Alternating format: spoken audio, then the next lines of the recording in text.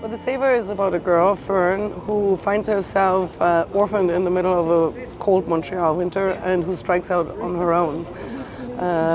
She does not want to go into protective services because she feels it fucked up her mom. And then at one of her mom's cleaning jobs, she finds a book, and it's 50 ways to become a millionaire. So she decides, instead of, becoming a warden of the state, to become a millionaire.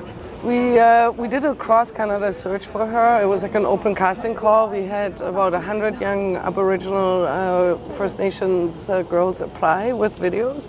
And out of those, for me, Imagine really stood out. She is very smart, she's very intuitive, she has her own way of thinking about the world, and she's very beautiful. I'm gonna be a millionaire. Really? Yep. Et comment tu vas faire ça? Rob bank? No, it's easy. You just gotta save. Well, what attracted me to the story is that it's a film about a young girl that strikes out on her own, and she does not rely on men to survive, or a boyfriend, or a love interest. She does it on her own smarts. Yeah.